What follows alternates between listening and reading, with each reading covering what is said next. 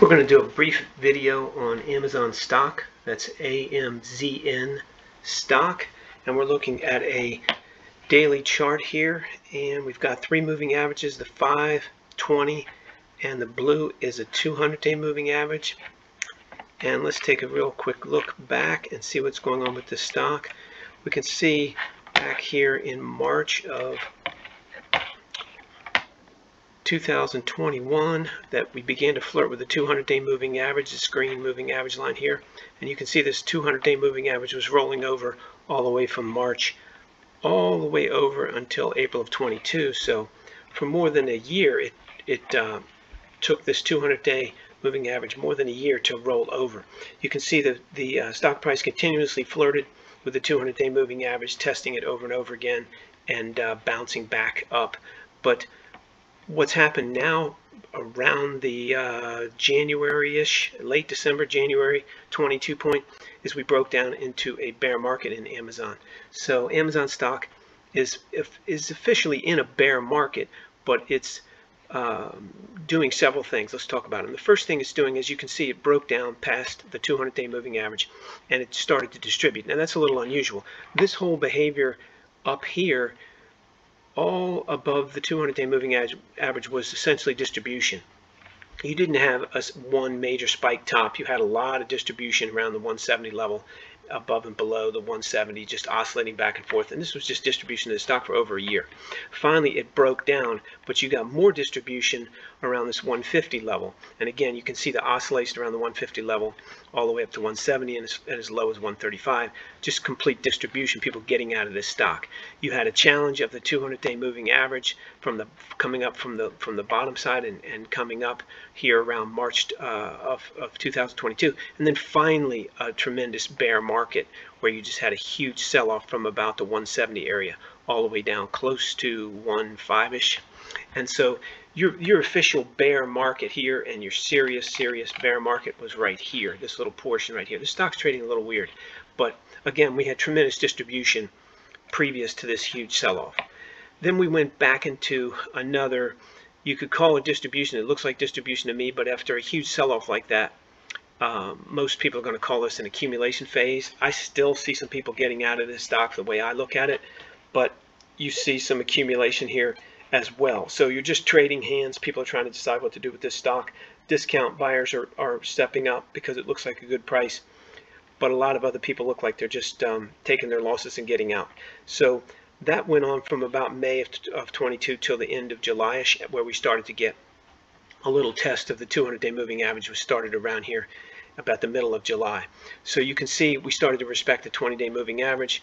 We had a huge gap from $122 to about $132, and again, respecting the 20-day, this red moving average, and respecting even the 5-day, you saw very little breakthroughs of the 5-day, which is unusual, until we started to approach the 200-day moving average.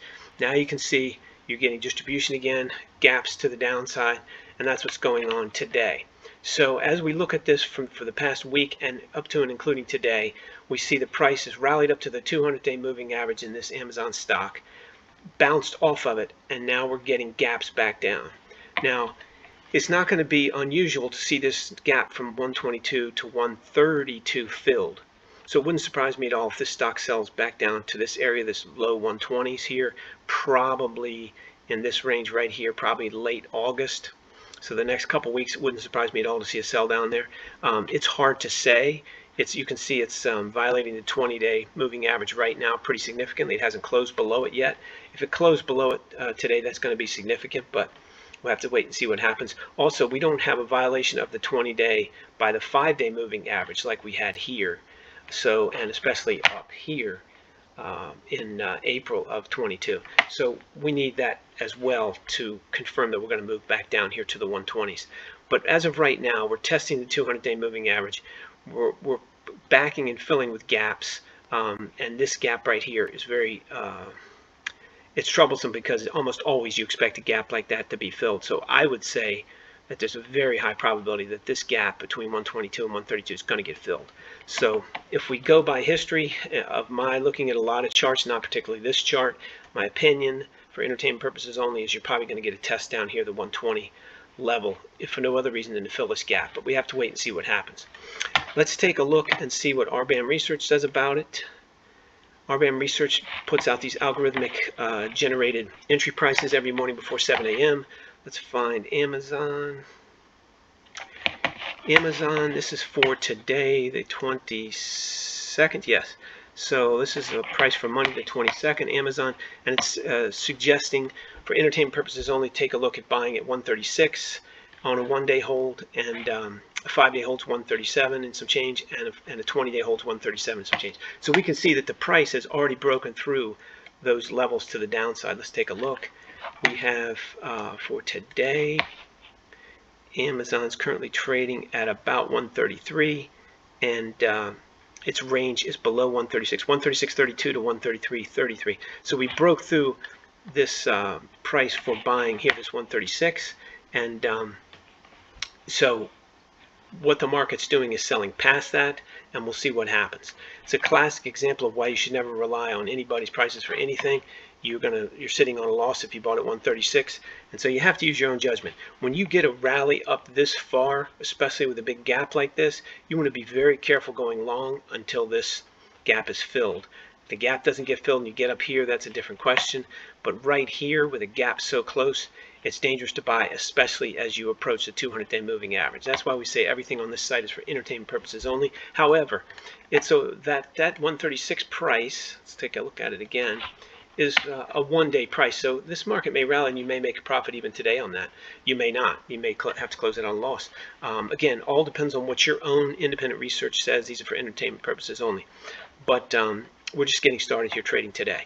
So that's essentially what we do at Amazon. We come up with these, at RBAM Research, we come up with these algorithmically generated prices every morning before 7 a.m. Monday through Friday.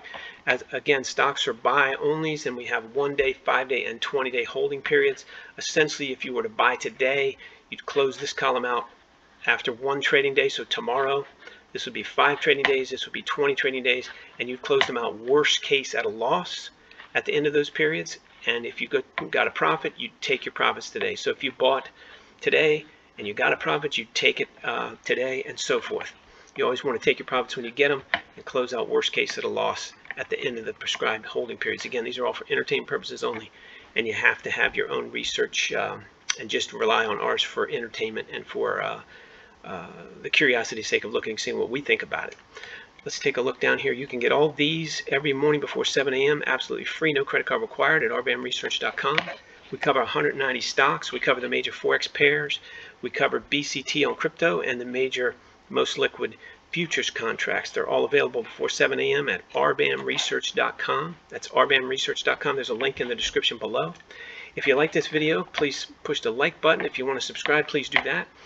And if you have a way for us to improve this, please leave us a comment in the comment section below. Keep in mind, everything you've heard and seen is for entertainment purposes only, all for opinion. It's all our opinion only, and you definitely trade at your own risk.